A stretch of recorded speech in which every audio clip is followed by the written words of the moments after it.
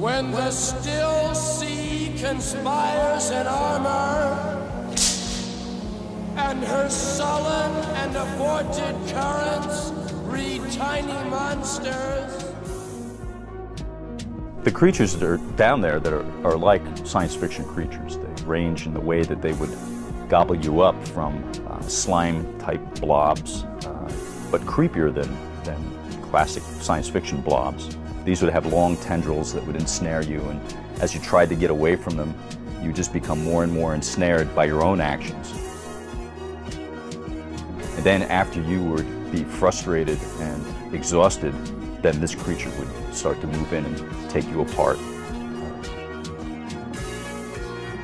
So that's one example of one of the creatures. Then there are other types of worm-type things with horrible mandibles, and jaws, and just bits to rend your flesh. It really is a violent, horribly violent world that is obscure to us because we're encased in neoprene and we're much larger than that world.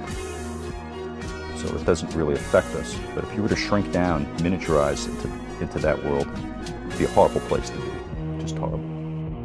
And this is a world earlier than human beings. Do you think that the human race and other mammals fled in panic from the oceans and crawled on solid land to get out of this?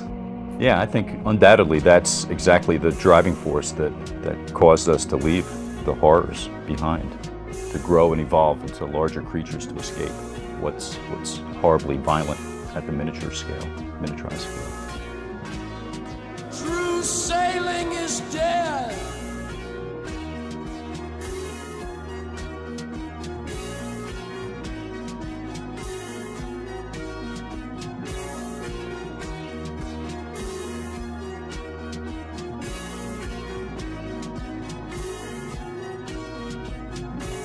Yeah, I think undoubtedly that's exactly